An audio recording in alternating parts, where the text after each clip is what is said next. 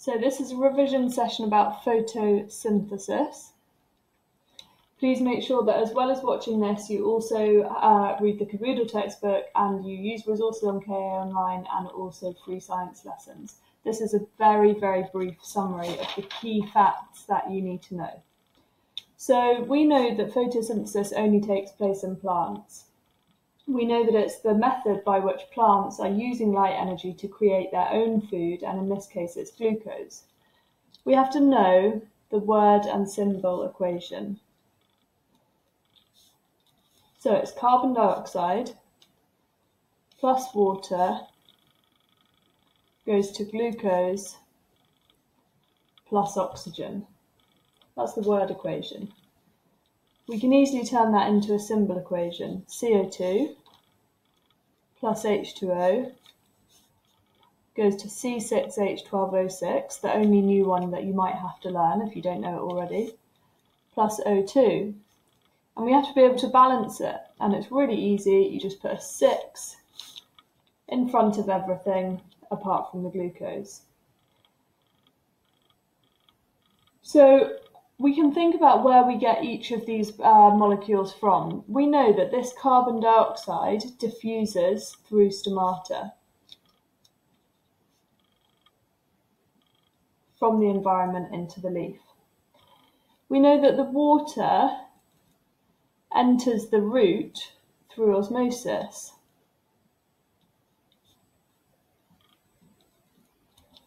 And we can link this back to earlier lessons that we did, or you might have revised earlier. This is on the transport section, and this is in the plant transport mechanisms. We need to know some other key facts. We need to know where it takes place. So it takes place in the chloroplasts, in palisade cells, primarily. We have to know that it is an endothermic reaction. It's taking in energy. And the energy it is taking in is light. And the light energy is absorbed by the chlorophyll, which is in chloroplasts. Some people write light on the arrows. Please do not write light on the arrows because you don't get marks for that, and it's very confusing, and in fact you would negate a mark. Okay, so we've got our carbon dioxide diffusing through the stomata. We've got water which is entering the root through the via osmosis, and both of these things are then going to go into your chloroplast. They're going to react using light energy, and we're going to create glucose and oxygen. And the oxygen is either going to be used in respiration, or it's just going to diffuse out of the stomata as a waste product, and we then eventually breathe that in. The really, really key thing is what is happening to this vital substance of glucose. Well, there's lots of things that can happen to that glucose, and we need to know them all. So the first thing, it could be used, just like the oxygen, in respiration. It could be converted to starch, and it can be stored once it's converted to starch, and that gets stored in the roots. Like a potato stores all the glucose that it makes, and that potato is your store of starch. It can be converted to cellulose. We know where cellulose is found. It's found in the cell wall to strengthen the cell. Finally, it could be converted to amino acids. For this to take place, it has to use nitrates, from the soil as well. So that glucose is vital. It can be used in all of these different things which are important for the plant to survive. So that's the key facts about photosynthesis. There's one more thing that you have to know, which is about the rates of photosynthesis and the factors affecting those rates.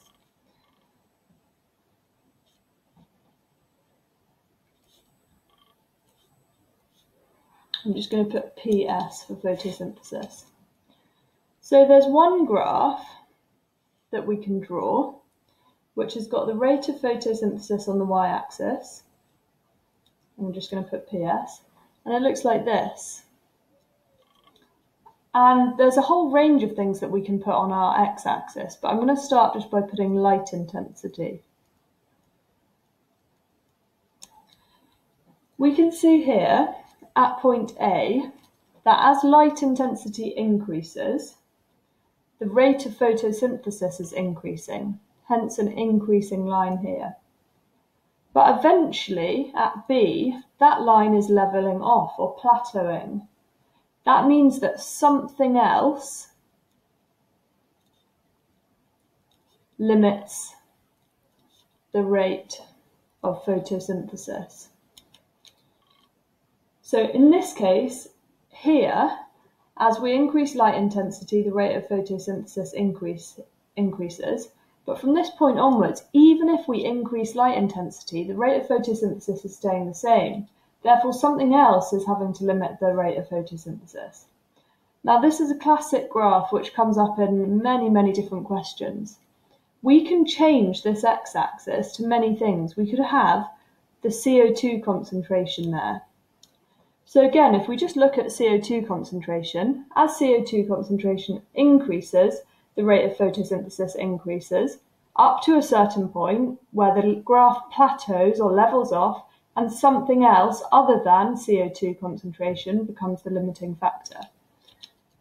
We can also put the water availability. Again, it's the same graph. And the final thing that we can have, factor that we can have on the x-axis, is the chlorophyll, or the amount of chlorophyll. Again, as we increase the amount of chlorophyll, the rate of photosynthesis increases until something else becomes the limiting factor. So this is the normal graph. There's one factor that doesn't have this graph. Instead, the graph looks like this. You still have rate of photosynthesis on your y-axis, but the graph then looks like this. And this is for temperature, and we have to know this in slightly more detail. Here, as we increase the temperature, the rate of photosynthesis increases. But at a certain point, it doesn't level off, it suddenly decreases again. The reason why it decreases is because photosynthesis is a reaction, and therefore enzymes control that reaction. Enzymes make it speed up. And after a certain point or temperature, the enzymes denature because it is too high, the temperature is too high, and therefore the reaction can no longer take place. So at the beginning, we have an increase in temperature, causing an increase in rate of photosynthesis. And that's due to increasing kinetic energy. And if you look at the video on enzymes, you'll learn more about that.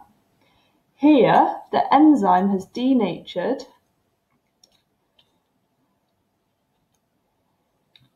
causing the rate of photosynthesis to decrease and eventually stop because the enzyme is so deformed and therefore denatured, I should say, and therefore is unable to catalyze the reaction at all. So there is a very brief summary of photosynthesis. As I said, please do use Caboodle, please do use KA Online, and have a go at the multiple choice quiz underneath now.